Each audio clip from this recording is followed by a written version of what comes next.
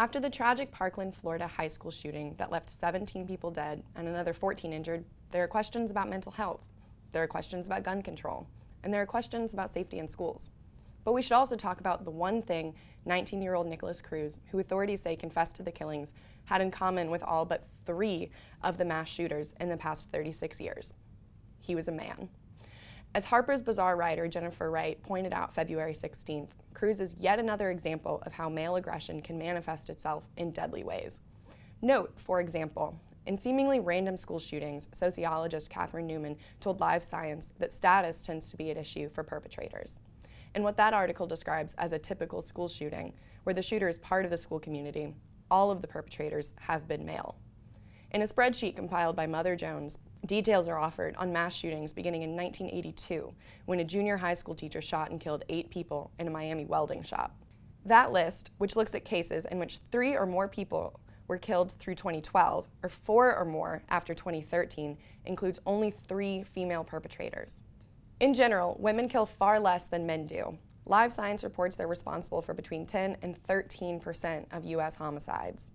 In a New York Times study of mass shooting, which it defined as those that killed 4 or more people between 2009 and mid-2015, domestic violence was a common thread. In the Pulse nightclub shooting in Orlando, Florida, the perpetrator was Omar Mateen, a man whose ex-wife said he abused her. As the New York Times wrote, in 57% of the cases, the victims included a current or former intimate partner or family member of the attacker. Half of all victims were women. Nearly a third of mass shootings have taken place in workplaces by an angry, typically male former employee, according to The Guardian, like in the 1986 Oklahoma post office shooting, which happened after a male employee received a negative review. That shooting was followed by other post office shootings of the 1990s. And, as Wright with Harper's Bazaar points out, the concern over mental health issues does not correlate to the killings. The National Survey on Drug Use and Health reported in 2012 that 23% of women have a diagnosable mental illness. Only 16.8% of men do. So what's the difference between men and women? Some researchers point to the gender gap in violence, a result of evolution rewarding men for aggression. Others note how often sexual frustration is evident in the writings, in social media, and words of male killers. In the 1991 shooting at a Luby's cafeteria in Killeen, Texas, George Hennard Jr., who killed 23 people, was reportedly heard yelling, "Is it all worth it? What they have done to me in Texas? All women of Killeen and Belton are vipers."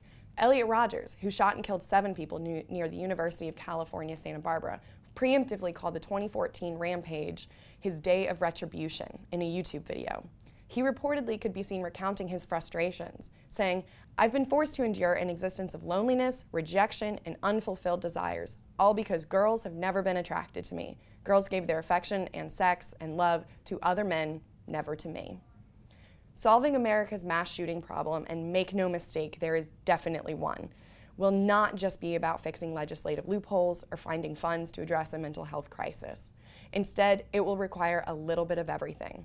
Call your legislators, vote for the people who uphold your values, think seriously about what it will take and what it will cost to get help to the people who need it.